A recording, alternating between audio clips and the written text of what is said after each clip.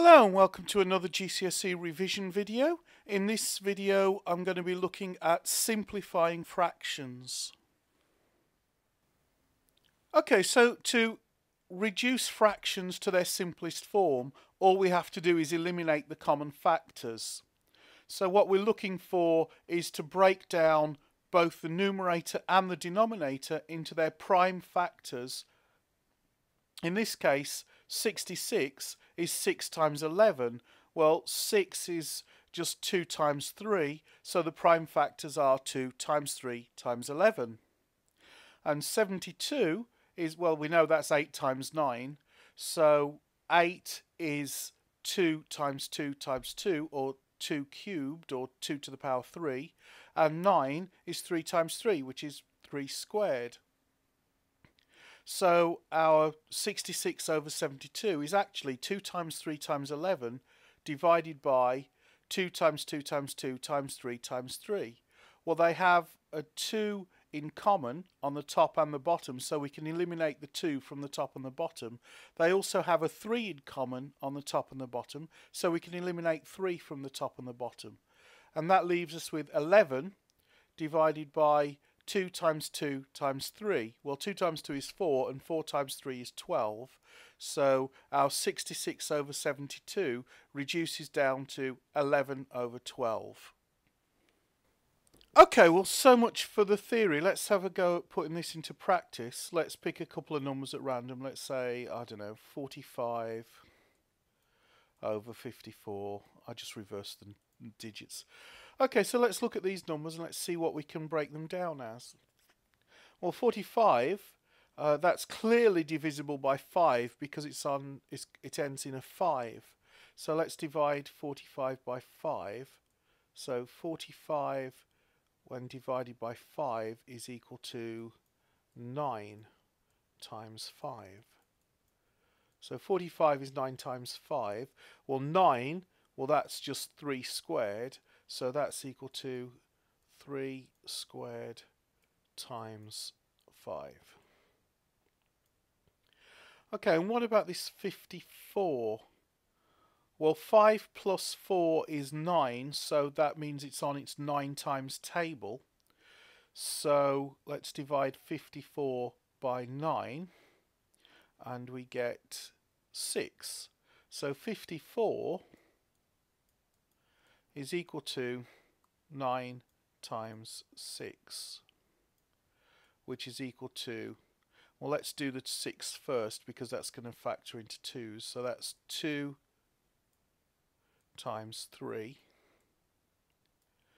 And then 9 is 3 times 3. So that's times 3 squared, but we've already got a 3 here, so this is going to be 3 cubed. So 54 is 2 times 3 cubed. So what we can cancel here is the 3's. We can cancel 2 3's off here, and that just leaves 1 3 here. So this is equal to 5 over 2 times 3 is 6. So 45 over 54 reduces down to 5/6. Okay, let's have a go with another one. Let's pick a one that's a bit more complicated so we can show the process a bit better. Let's pick, oh, I don't know, 1320. And we're going to divide it by, 2960. Just picking numbers out of my head. Okay, so these two are both clearly divisible by 10. So I'm actually going to cancel these out already because you can obviously cancel by 10. So this is equal to 132 divided by 296. And now I can simplify them a bit further. So let's take 132 is equal to, well, this is clearly an even number, so 13 is divided by 2 is 6 with a 1 remainder, and that 1 will then go on to the 2 to make a 12, and that's a 6 when divided by 2. So this is 66 times 2 which is equal to 33 times 2 times 2, which is equal to 3 times 11 times 2 squared. And it's customary to put the numbers in order from lowest to highest. So the 2 is the smallest factor, and there's 2 of them, times 3 times 11. So 296, well, 296 will also divide by 2. So 28 into 2 is 14, so there's a remainder of 1 because that's 29, not 28. And that makes 16, so that's an 8. So that's 148 times 2. Okay, well 14 will also divide into 2.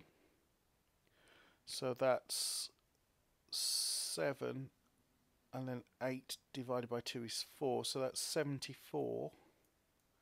And now we've got an extra 2, so that's 2 squared. 74 is also an even number, so that will also divide by 2. So 7 into 2 goes 3 times. 3 times 2 is 6, remainder 1, so 14, so that's 37 times 2 cubed. And 37 looks to me like a prime number. Yeah, I can't think of anything that will divide 37 evenly. So let's take that as a prime number. So what do we have? We have 2 cubed times 37.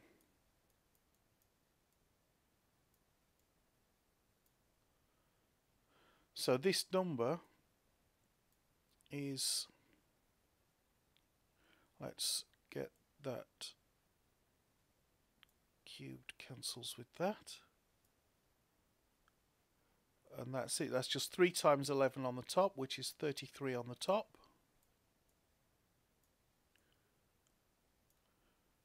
Divided by 2 times 37, which is 74. So our 1320 divided by 2960 is 33 over 74. Let's try one more example. Okay, so for this final example I want to choose one that's actually a deliberately tricked question. I'm going to pick 16 over 25. Well, 16 is equal to 2 times 8, which is equal to 2 squared times 4, and that 4 will also divide by 2, so that's 2 cubed times 2, so that's just 2 to the power 4. And 25 is equal to, well, that's just 5 times 5, which is equal to 5 squared. There are no 5s in the 16, and there are no 2's in 25, so they've got no common factors, so this fraction is said to be irreducible. In other words, it's already in its simplest form, so there's nothing we need to do with it. Okay, I hope that was helpful, and I'd like to wish you all the best with your GCSE revision and good luck with your exams.